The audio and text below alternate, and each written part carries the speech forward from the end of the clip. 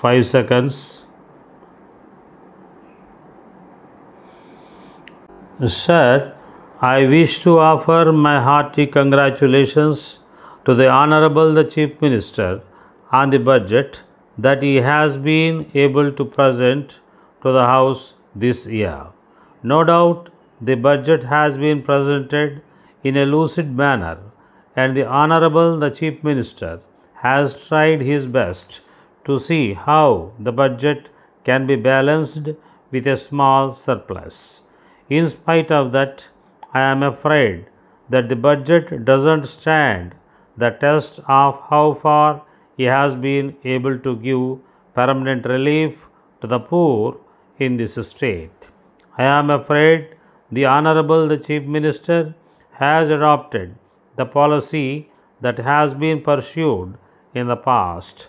The finance ministers in the past had only one thing before them, that was to see how best the government could collect 10% of the revenues without any reference to the economic or uneconomic condition of the taxpayer.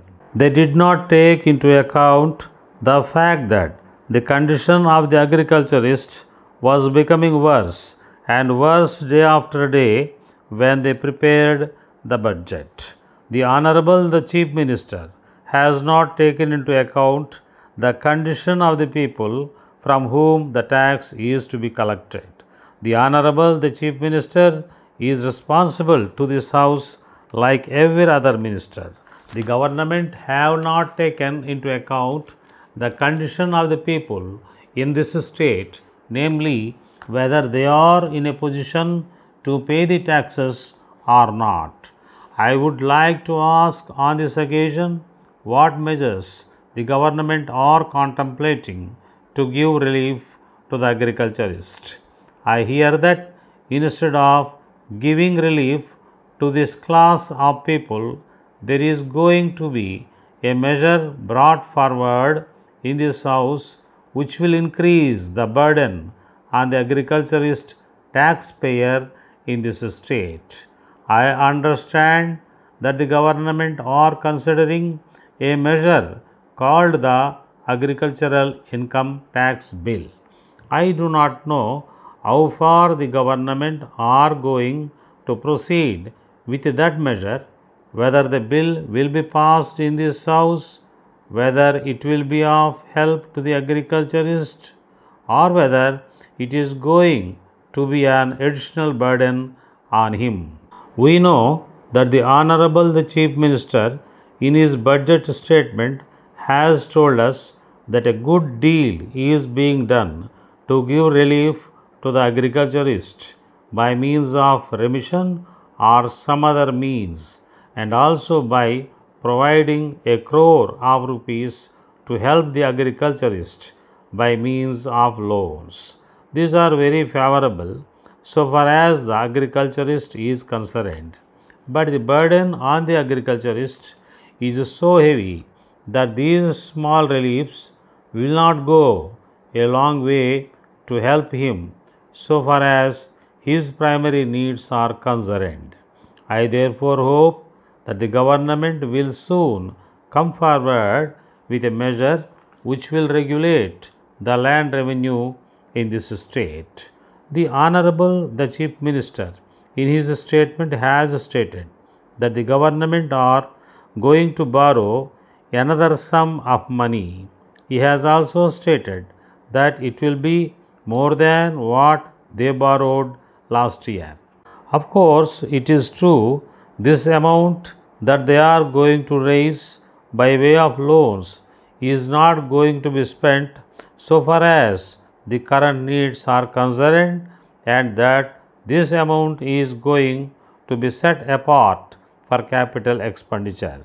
All the same, I am afraid that the government should not add to the burden of the taxpayer more and more year after year by raising loans every year.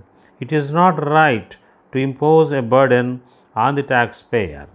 Letter from Balaji and Company, 3, Armenian Street, Madras, to Messrs. Sundaram and Company, booksellers and stationers, 5 South Masi Street, Madurai. Dear sirs, we thank you for your kind inquiry of 3rd instant.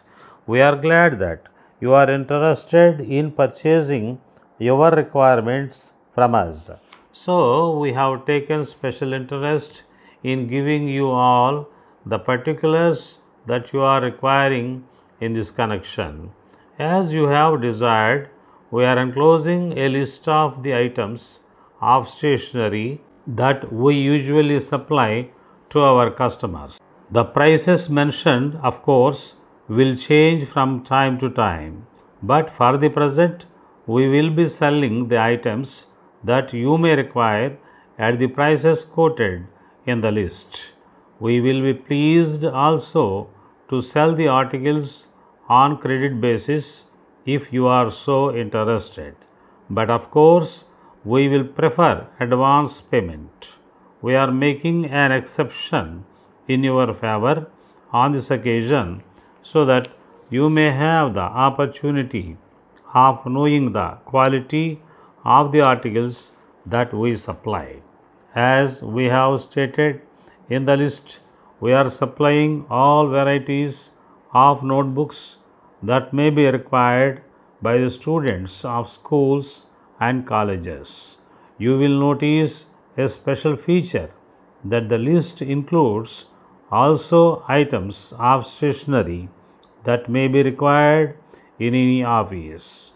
For instance, pencils and erasers of superior quality are supplied by us. We expect your valuable orders soon. Yours faithfully,